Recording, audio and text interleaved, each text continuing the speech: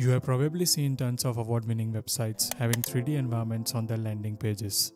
If you check out Site of the Day winners, you will find plenty of examples. At first glance, these might look complicated to create, but since diving into Three.js, I've realized it's not nearly as difficult as it seems. Take this website for example. You can achieve something like this on your page in just minutes using Three.js. I guess creating the 3D model itself is probably the most time-consuming part, but once you have got it ready, I'll show you how to integrate it seamlessly into your website. In today's video, I have prepared a similar landing page featuring a cool 3D model which you can rotate and pan around by simply dragging over the canvas. We'll be using Three.js orbit controls and the post-processing library to achieve that glowing, dramatic look. I'll also show you where you can find similar free 3D environments for your projects in just a moment. If you like my work, don't forget to leave a like and subscribe. There is plenty more exciting 3D content coming soon. And if you'd like to access the source code, check out the Pro membership via the link in the description. The Black Friday deal is live, so use the coupon code mentioned in the description to grab 50% off your first billing period. Alright, let's dive in. Let's start by discussing the assets. To begin with, you'll need a 3D scene. Since many of us don't have experience with tools like Blender or Cinema 4D, Sketchfab is a great alternative. It offers thousands of free 3D scenes ready to use. I'll include the link to the model I'm using in this video. I'll also drop a link to the collection where you can find similar 3D environments for free. For this project, I'm using the GLTF format, and as for the project structure, I created a folder named Assets and placed all the downloaded files inside it. In addition to that, we'll have the usual HTML, CSS, and JavaScript files. Make sure to include all the necessary CDNs. Apart from Three.js, we'll need this post-processing library to achieve the glowing bloom effect using emissive materials. I'll later cover how to use it in this project. Let's begin with the HTML setup. First, we need a container for our 3D scene. For this, I've added an empty div with the class name Garage. To avoid having the page look too plain, I've also included some basic structure. There is a navigation bar at the top with a logo and few links for navigation. At the bottom, I've added a footer with some placeholder text to give the page a more complete feel. And that's all we need for the HTML. Next, let's move on to the styling. First, I've reset the margins and padding for all elements and set box sizing to border box for consistent sizing across the page. For the HTML and body, I have set the width and height to 100% and applied a dark background color. I'm also using a custom font for the overall typography. Links and paragraphs share some common styling. They are set to uppercase, have no text decoration, and use a font size of 18 pixels with a clean white color. Next, the garage container for the 3D scene will stretch across the full viewport. I'll make sure any overflow content is hidden to keep it tidy. For the navigation bar, I'll pin it to the top of the page, give it some padding for spacing, and use a flex layout to position the logo on one side and the navigation links on the other.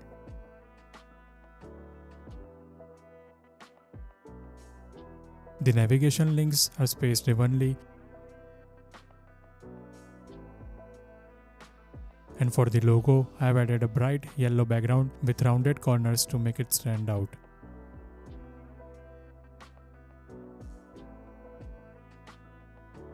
The text inside is bold, slightly larger, and black to contrast with the yellow background. Finally, for the footer, I'll position it at the bottom of the page and align the text neatly using a flex layout.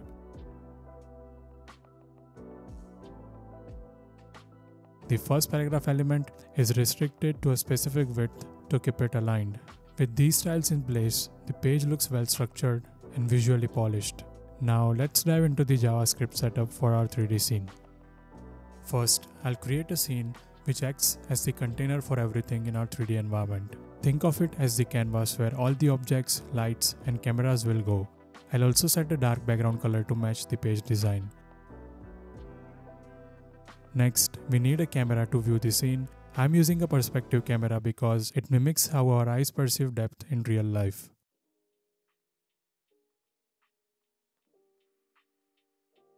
I'll position it slightly above and to the side so we get a nice view of the scene, and I'll make it look directly at the center.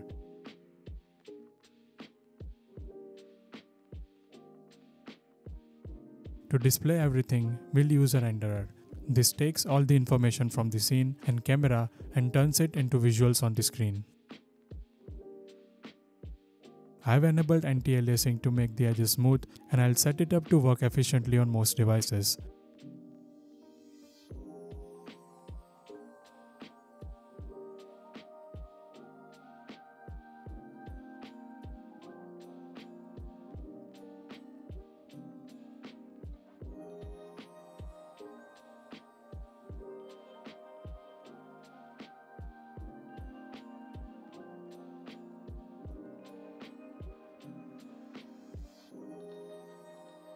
Finally, I'll attach it to the garage container on our page. Now let's talk about lighting, which is crucial for creating a realistic 3D scene. I'll paste some code here, but you can ignore this part as it mostly depends on the model you are using. But let me tell you what I am doing here. I'll start with an ambient light, which softly lights up the entire scene without any direction. Then I'll add a directional light, which acts like sunlight, casting clear shadows and adding depth. I'll also include a few point lights in different colors and positions to create a dynamic and vibrant effect. These lights help highlight the model and make the scene look more dramatic. Now let's enhance the visual quality of our scene with post-processing. I'm using an effect composer to handle this. Think of the composer as a tool that lets us apply special effects to our scene after it's rendered. The first pass we add to the composer is a render pass, which simply renders the scene as is. This is the foundation for applying further effects. Next, I'll add the Unreal Bloom pass. This creates a glowing effect where bright areas in the scene look as though they are emitting light. It gives the scene a dramatic, polished feel. I have set the bloom strength, radius, and threshold to balance the glow. It doesn't overpower the rest of the visuals.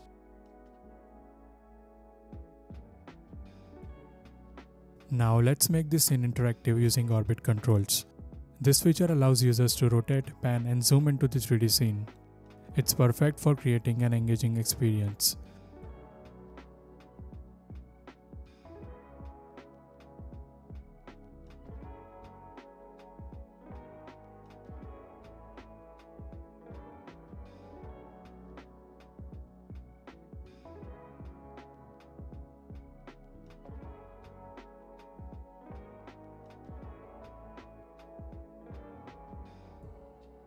Next, I've added a utility function to create emissive materials. These materials have a built-in glow effect, making them appear as if they are emitting light. This is useful for objects that need a futuristic or vibrant look, adding an extra layer of realism and style to the scene.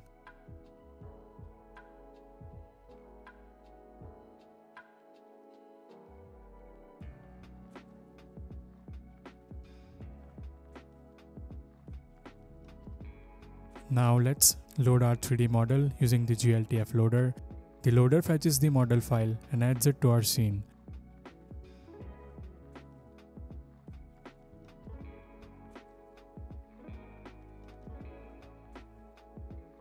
Once the model is loaded, I'll center it within the scene.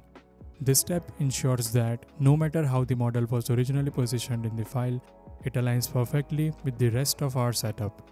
To do this, I calculate the model's bounding box, find its center point, and adjust its position accordingly.